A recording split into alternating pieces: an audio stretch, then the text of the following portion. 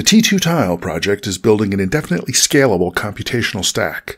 Follow our progress here on T2sday Updates. So this is a special Christmas Eve rant for 2019. It's called, Here's Why Traditional Computer Security is a Lost Cause. Now, I've been saying stuff like this for a long time, like in the special Christmas rant last year, and there's a small but growing community of folk that get it, and that's great. But an awful lot of people in academia, industry, and society at large absolutely don't get it, and that's a real problem as we, us humans, continue to develop and deploy ever more hopelessly insecure computing devices that we connect to everything from front doors to job applications to the steering wheels of mobile battering rams. And sure, people are aware of malware and spam and identity theft, and they think, yeah, a computer security attack is an aggravation, and I sure hope it doesn't happen to me, but it's a hypothetical aggravation unless and until it does, whereas all the supposed computer security defenses, the passwords and keys and factors and fobs, are aggravating all day long, and you can still get caught. And in any case, they figure, it's certainly not the worst thing that could happen, and I've got plenty of things to worry about. The problem is that view acts like the computer security problems we see today are about as bad as they're going to get on the one hand, and that there is no fundamental way to make things any better on the other hand. But both of those hands are wrong. As far as I can see, the main reason computer security attacks aren't yet bigger is because people are still figuring out how to monetize bigger. Ransomware isn't close to done. It's moving on to bigger targets and spawning a whole crime services ecosystem. And don't look now, but the hopelessness of computer security is threatening to make the promise of cryptocurrency go up in a puff of smoke like the exploding safe on the train in the old Wild West movie. And again, none of that would matter if there was no way to make anything better, but there is. But getting to it begins by admitting the real cause of the problem, which isn't nasty criminals, clueless users, lazy programmers, ship or die managers, do-be evil corporate execs, three-letter agencies, or tin pot dictators. The root cause of the problem is the architecture of digital computation, central processing unit, random access memory, and the implicit contract between hardware and software called deterministic execution or hardware determinism that underlies it. So last year I talked about computational thinking versus systems thinking because that explains a lot of what goes wrong when traditional computing is incorporated into real-world systems. And that's super important for setting the stage, but I feel like I didn't really deliver on the detailed argument why traditional computer security is a lost cause. So that's what I want to do right now. And again, a warning up front. This is not an easy drop-in solution to computer security. We're not talking about some secret opt-out setting buried in your phone, not a plugin for your browser or your spreadsheet, not some monthly antivirus subscription. Such security mitigations might be a little helpful sometimes, but to be honest, mostly they're just to give you an illusion of control or to keep you calm by rearranging the deck chairs on the Titanic or to sell you razor blades that keep getting dull whether you use them or not. Now, when the architecture is wrong, sooner or later you have to build new buildings. Now, that sounds like a lot of work, and it is, but it doesn't mean we have to start completely from scratch. We can still build on the low-level components, all the bricks and 2x4s and nail guns of digital machinery, but with new blueprints about how to put them together and how the resulting machine will work. The problem is, right now, we don't know what kind of blueprints we want. People look to biology for inspiration, neural nets, spiking machines, slime mold computing, and all that's fine as far as it goes, but it's also kind of imitating the surface forms of living systems rather than their core principles, which are robustness, approximation, and interconnection, rather than efficiency, correctness, and isolation of traditional computing. So what I want to do here is try to explain this stuff as plainly as I can from as close to first principles as I can in not too much time. So here we go. The digital computer is based on simple two-way distinctions, those famous bits, binary digits, 0 or 1. Part of what makes a bit so handy is that it's easy to make out of physical stuff, using voltage or a water level or a beat on a stick or whatever. To be a decent bit, we only need three things. First, the stuff has to have two clearly defined and well-separated states or positions or values that we can associate with 0 and 1. Second, we have to be able to switch between those two states. And third, we need some kind of restoring force, some kind of error corrector that will keep an eye out for any and all noise or variation in those represented bits and restore the values back to one clean extreme or the other before there's any appreciable chance of it actually crossing over to the other side. An amplifier that makes up more up and down more down is perfect for that job. Now, in the land of hi-fi audio, an amplifier is a big deal, and getting a clean, powerful linear amplifier can be pretty expensive and people can get pretty religious about them. But for digital purposes, amplifiers can be incredibly cheap. They don't need to maintain the subtleties of the input signal. To the contrary, their job is to smash out any variations in the input signal other than what counts as a 0 or a 1. And the architecture of digital hardware puts amplifiers everywhere. Every digital circuit component is continually recomputing its function, like a NOT gate perpetually outputting the opposite of its current input.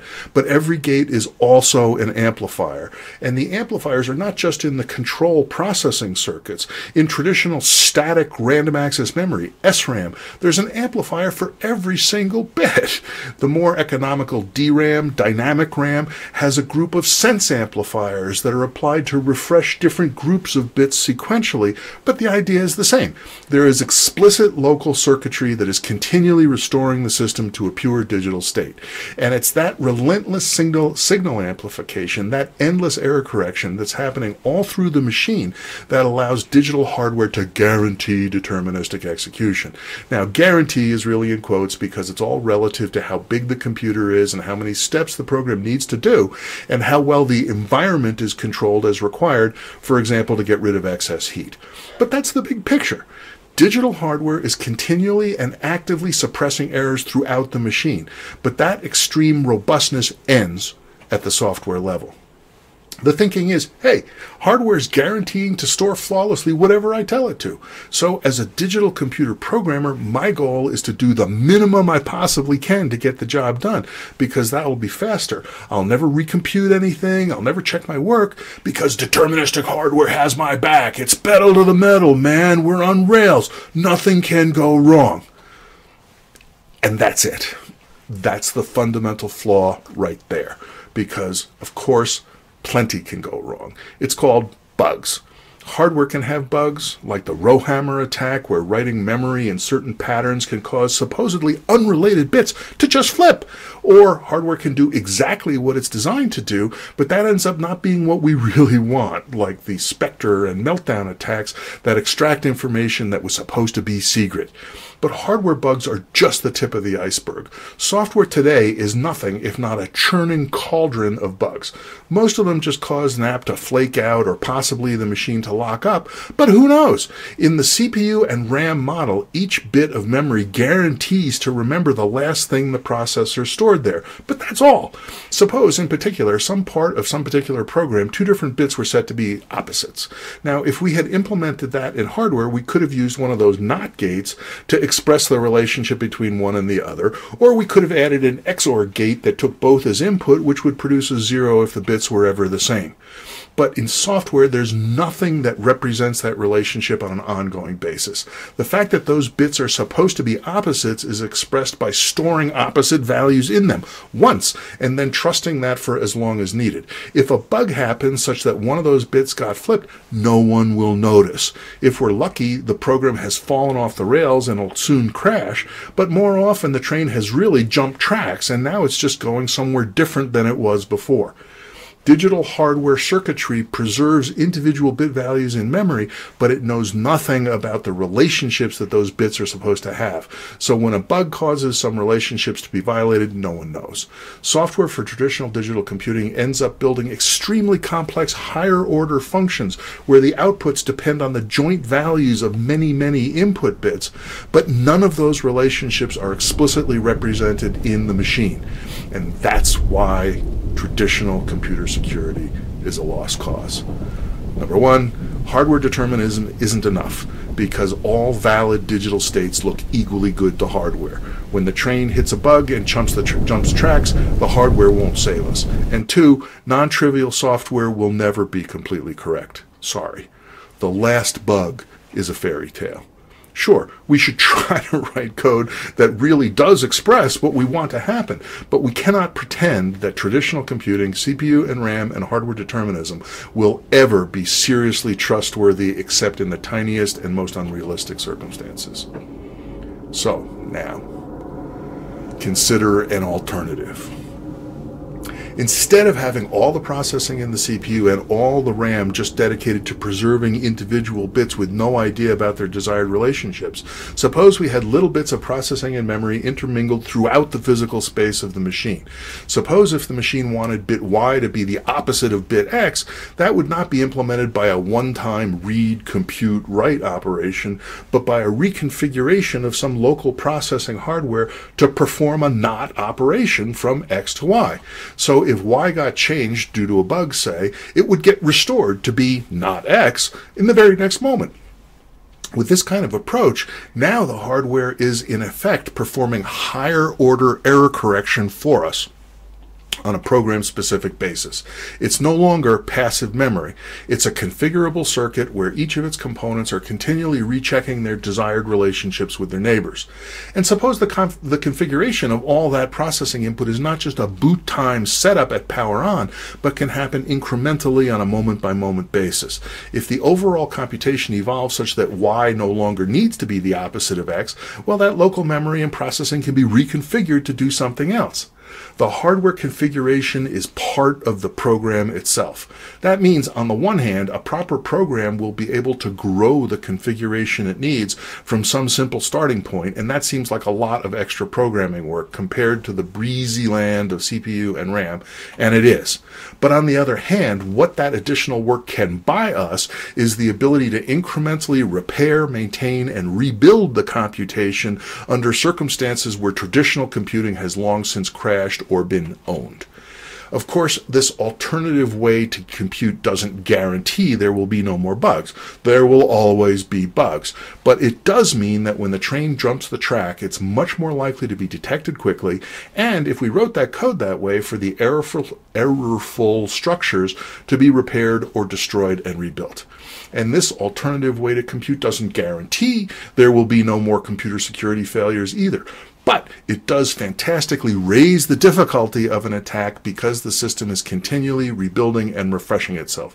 And in a deep and fundamental way, totally unlike the brittleness of CPU and RAM, this sort of machine knows what it's doing.